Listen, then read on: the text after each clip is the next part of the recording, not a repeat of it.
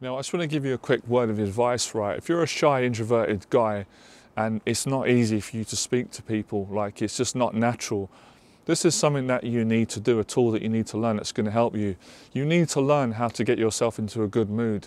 Another term is how to get into state.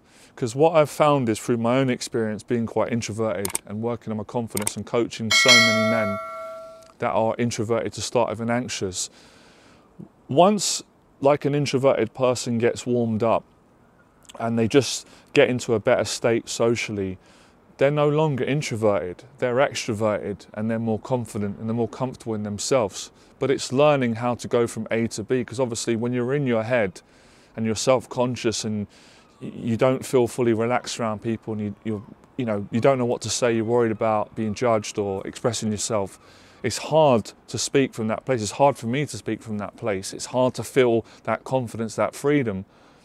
But when you're not in that place, when you feel good and you feel relaxed and you feel happy and you feel energetic, it's so easy to speak to people.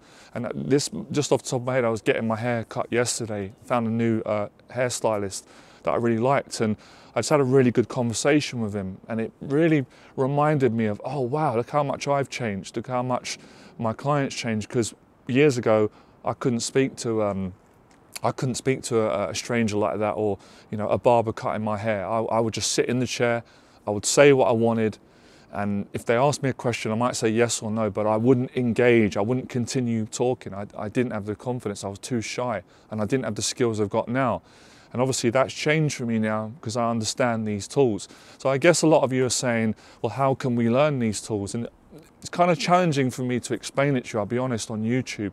I'm a lot better at teaching people in person, but I'll try my best.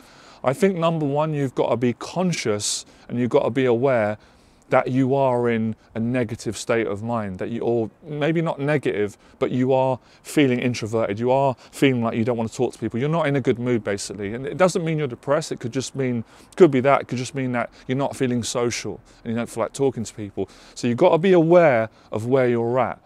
Now, once you're aware where you're at, it's a good start. You can then obviously choose to have that discipline to manually gradually change yourself from that state into a more social state. And the way to do that is by starting off and just maybe short conversations with people, or going to the gym, anything that gives you energy, basically the energy, the enthusiasm, the confidence, that happy feeling to talk to other people. And just go in a coffee shop or speak to someone in public, wherever you are, just say hello.